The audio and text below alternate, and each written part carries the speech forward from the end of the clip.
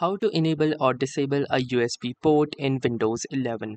So hey guys, in this tutorial I'm going to show you how you can enable or disable any USB port from your Windows 11 computer system. So the first thing that we need to do is head on to the device manager to perform this particular operation. So in order to head on to the device manager, you can scroll your cursor towards the bottom of your screen, and from the search bar of the taskbar you can simply search for device manager, and under the best match you might find the device manager application. And here you can see this is a control panel setting.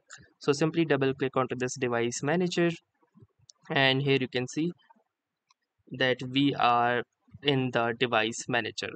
So if you could not find it, the another method is that you simply scroll your cursor towards the bottom of your screen again, and you need to right click onto this start button. Once you will do this, you can see a number of options in this particular menu, and you need to choose this option that says device manager right here. So simply choose the device manager option and it will lead you to the same page as before. So here you can see this is the device manager. So let me full screen this, and from here you can see a variety of options.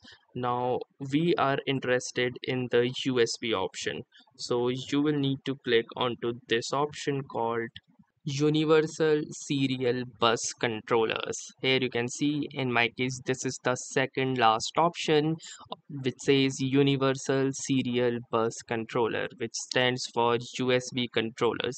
So you need to simply click onto this arrow that points towards the Universal Serial Bus Controller, and once you will do this you can see a number of interfaces and USB hubs appearing. So what we are interested in is these two root hubs. So here you can see that the root hub shows USB 3.0. So these two are basically the USB ports that connects to your computer system.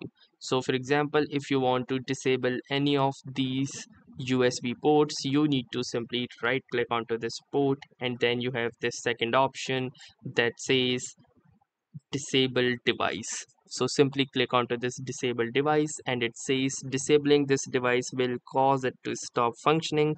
Do you really want to disable it? So simply click onto the yes button, and here you can see this icon which represents that this USB hub or this USB port has been disabled. So if you want to enable it again, simply right click onto this, and from here choose enable device.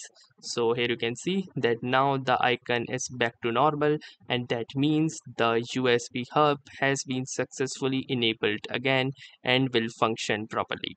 So that's how easily you can enable or disable your USB hub or USB port in your Windows 11 computer system.